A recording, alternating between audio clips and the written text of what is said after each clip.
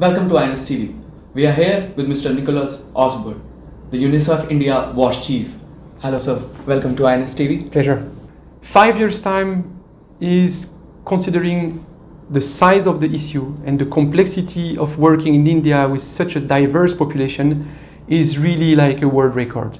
If you compare to other countries such as Thailand, it took them like 4 years, and 5 years is really a world record.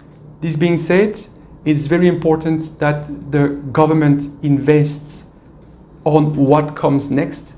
Those achievements need to be sustained, and I'm happy to mention that for the past 12 months now, before even the Swachh Bharat Mission was coming to an end, we have been working under the lead of the government on what comes next. And that's really important to us as well. Open defecation free is an achievement at a certain point in time, but it needs to be sustained and it needs to be complemented by other changes that must happen in the field so that this risk of orophycal contamination, meaning people ingesting fecal matters and getting diarrheal disease comes to an end. And the first step is owning and using a toilet. But based on this revolution, we in UNICEF have a lot of hopes that we can build on this to sustain and to do more.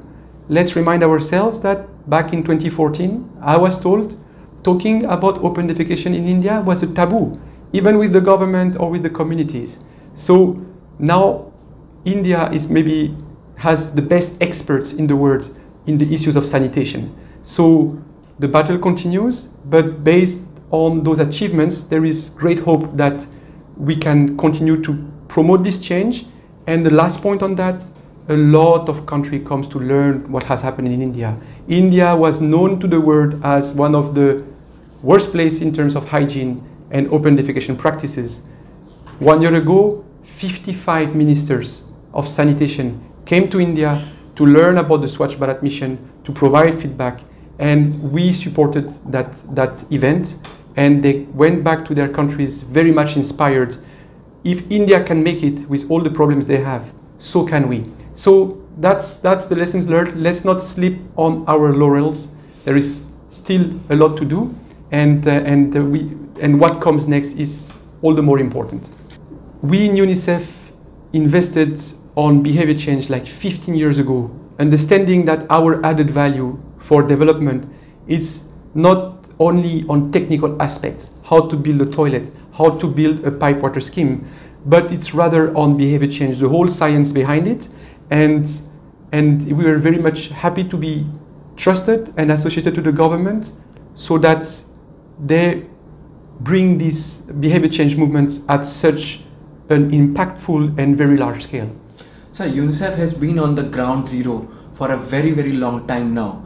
Do you see there is a scope of improvement for what the present strategy has been, and especially what is the road ahead with the birth anniversary coming this year? The Swachh Bharat Abhiyan is partially concluded this year. What do you see a road ahead, and what are the biggest scope for improvement for Indian strategy in the market? Sure. The before-after Swachh Bharat Mission picture is very contrasted. What I'm saying, the change is drastic, is measurable, is visible, but the battle continues. So, first of all, some people still don't have toilets because they are newcomers, migrant population. So there's pockets of households without toilets. Also, some of the toilets became defunct, either because they were not built properly or because they were affected by floods. So those toilets need to be retrofitted and rehabilitated. Then there is the whole issue of fecal sludge management. Congratulations, people use a toilet, fecal matters are contained in a toilet. What comes next? If you have a twin pit toilet, you are most probably on the safe side because you can alternate one pit to another. But if you have a septic tank or if you have a sewerage system, then you need to manage the fecal sludge. If this fecal sludge is not managed properly, it goes back in the environment, it goes back in water, it goes back on the hands, and at the end of the day it goes back in the belly, especially of children who are very much vulnerable to this. So fecal sludge management, solid waste management, grey water management. Grey waters are the water coming out of the kitchens, of the shower. If you just let them run outside, they pollute and they disperse the resource. You need to do a soakaway pit, let them go back on the ground so that they don't contaminate anything and they recharge the underground water.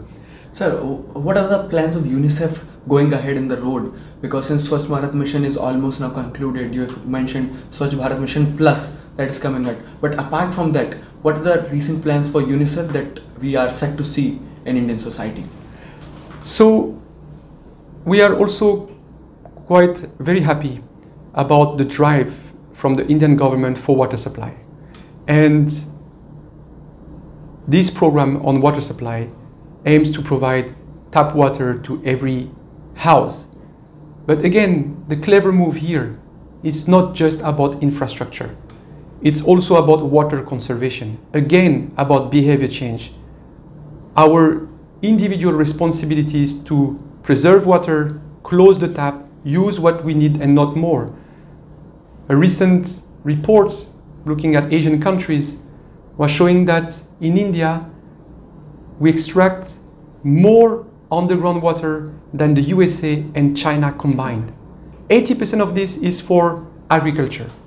So we will support that very much. We will support continuous behavior change. We will continue to support what's happening because this work on the Swachh Bharat is not just for communities, it's also looking at schools, health facilities, and Anganwadi centers.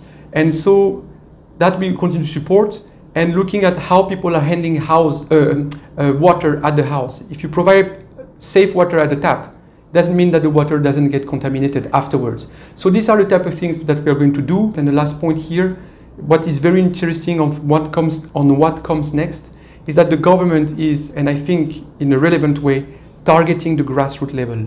The sarpanchas, the swachhagrahis, those grassroots volunteers, the women's self-help group, the extension workers from the health, ACHA workers, and because this is where the sustainability lies. When we have that campaign, states and districts had a major role, but to sustain and for water as well, it needs to happen at the GP level. And this is exactly the capacity development that we are supporting today. Thank you for talking to us, sir. Namaste. Namaste.